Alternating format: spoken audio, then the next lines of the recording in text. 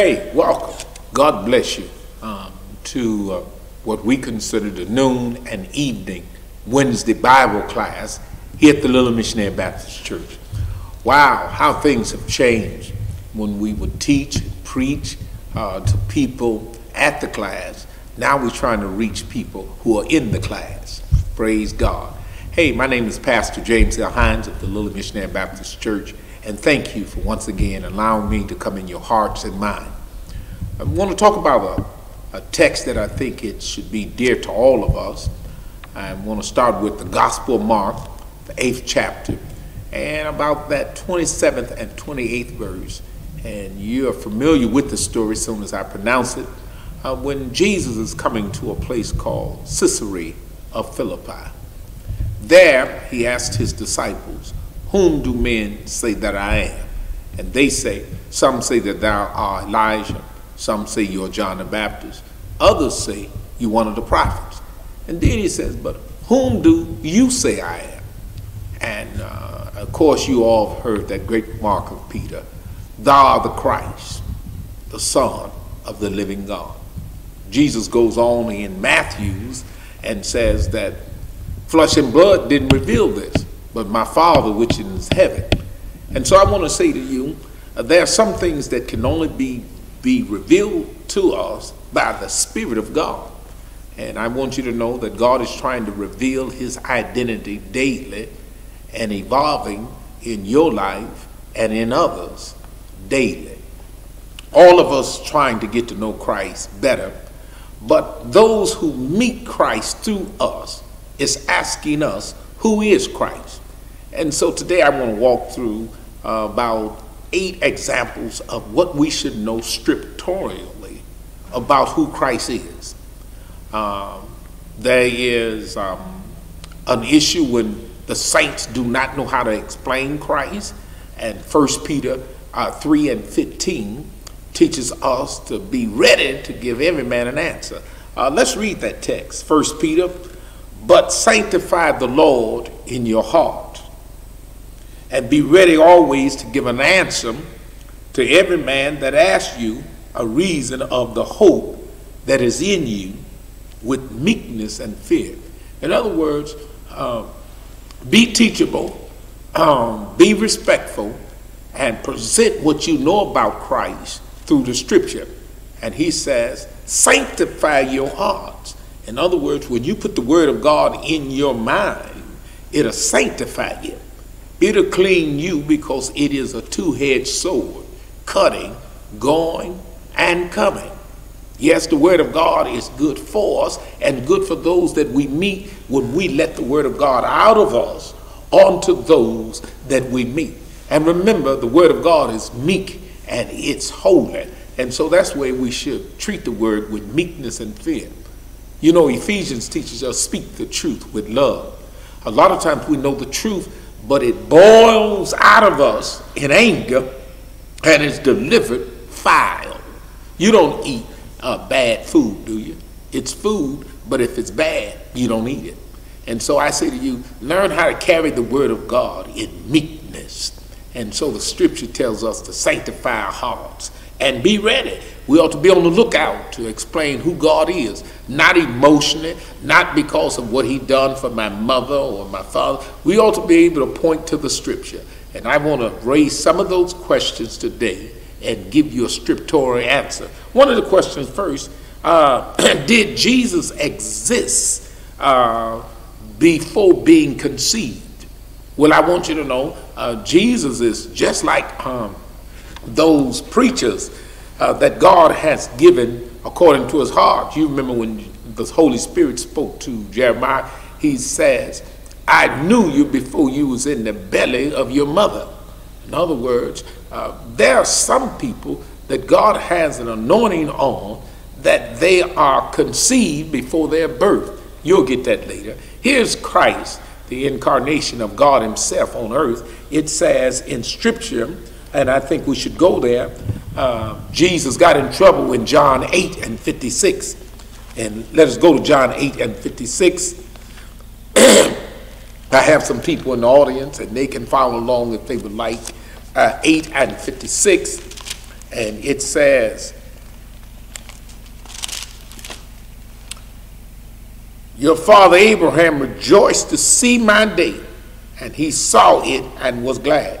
Then the Jews said to him, you are not yet 50 years old, and you've seen Abraham. Well, they couldn't conceive that what was standing before them was before them. Y'all, did you hear what I says? And a lot of times we can't always accept what God is doing right before us. And I want you to know, you've got to surrender yourself unto the mighty hand of God, so in due season he'll exalt you. There's some things God's doing right in front of you, and you won't accept, like the Pharisees and the Jews that says, now wait a minute, you're not even 50 years old. And some people cannot even hear or see and comprehend or understand what God is speaking to them or what God's saying to them. And so you can say to yourself, it's nothing new. This has been a trick of Satan in the past, where he blinded the eyes and the minds and stopped the ears of those who saw him right up in front of them. They did not accept him, and there are some people who won't accept us, but let us be scriptural sound that, yeah, he existed before being conceived. According to John 17 and 24 is another good scripture. John 17 and 24. It says this, 17 and 24, Father, I desire that they also whom you gave me may be with me where I am, that they may behold my glory which you have given me. For you loved me before the foundations of the world. And Jesus is saying in his prayer, Lord, I thank you because you loved me even before the foundation of the world. I was with you. And so we have scriptural evidence.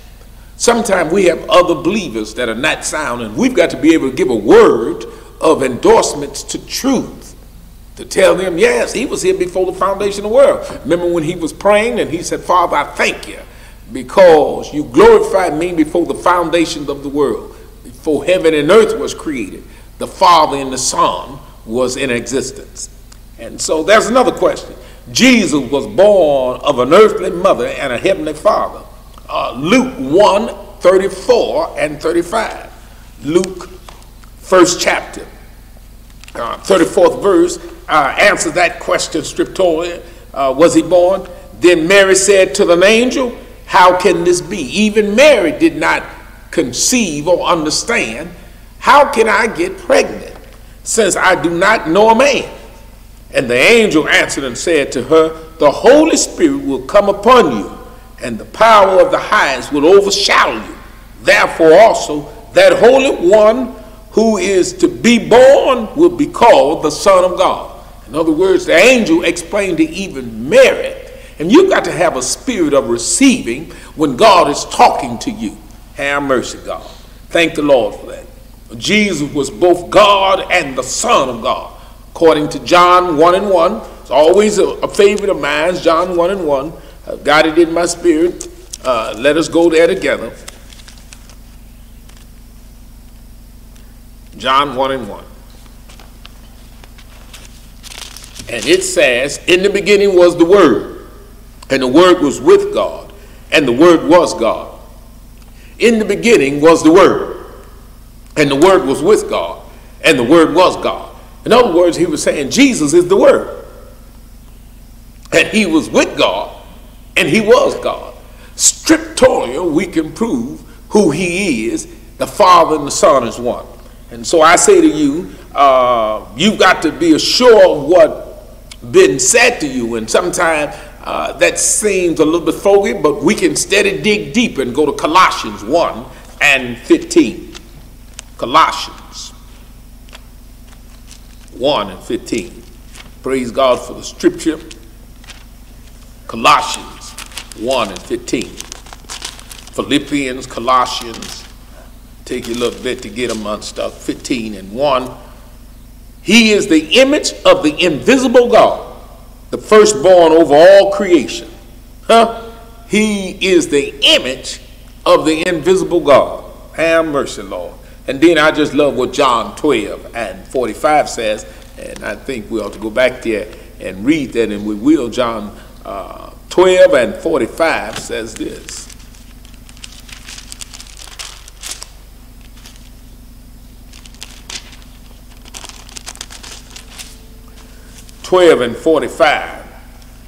And he who sees me sees him who sent me.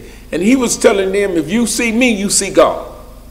I have come as a light into the world, that whoever believes in me should not abide in darkness. When you put your faith in Christ, God begins to illuminate stuff. You get to see things different. You get to receive things different. And so I say to you, let God talk to you through the scripture. The Son and the Father created all things. Genesis 1 and 26. Let us make man was the inclusive verse. Colossians will go back and says, well, it seemed like he said, let us, and people saying, well, who's us? Well, Colossians 1 and 16, that's why we ought to know the word, to be able to console ourselves. Remember, after Philippians, Colossians 1, 16 and 17, it says, for by him all things were created that are in heaven and that are on the earth, visible and invisible, whether thrones or dominions or principalities of power. All things were created through him and for him. Listen, that's something I think we fail to forget. It was made for God. And sometimes we think it was made for us. And he is before all things. And in him all things consist. If you don't get in Christ, it won't last. And so I say to you, get a scriptorial base and a mind. One more thing I should conclude before we get out of here. Jesus' name is like no other. If nothing else, believe in the name and know that's the only way to get to the Father. Many people act like good deeds or good works, but Ephesians 2 and 8 says, not by works that any man should boast, but by the grace of God. But Acts 4 and 12 clears it up real good for the believers. We don't go along, says, because we get along, all of us going to be there. No, only those in the name of the Father, the Son, and the Holy Spirit. The apostolic churches says Jesus only. And I won't wrestle with them. I think it's still a good premise. I say, but the name of Jesus is so important. Acts 4 and 12 says, nor is there salvation in any other, for there is no other name under heaven given among men by which we must be saved. The name of Jesus. And so I conclude with that evidence. Who do you say is? Tell them what the scripture says. The Bible says to all of us, but sanctify the Lord in your hearts, and be ready always to give an answer to every man that asks you a reason of the hope that is in you with meekness. That salvation in you, that's your hope. It's in you. Be ready to give an answer to every man. Sometimes people ask us questions. It appears as that they're challenging us, but they see something in us. They're just trying to grab hold to what we have. I want to tell you, be ready. Lead somebody from darkness into the marvelous light. Be able to explain salvation. Confess with thy mouth, believe in thine heart that God has raised Jesus from the dead, and thou shalt be saved. Have a scriptorial base. And then when the Holy Spirit asks you, whom do men say that I am? Surely we can all speak, thou art the Christ, the Son of the living God. God bless you. I pray that you would stay in tune with us Sunday morning. Be in prayer with us this coming Saturday, that the Lord's word will have free course. God bless you. Until then, shalom.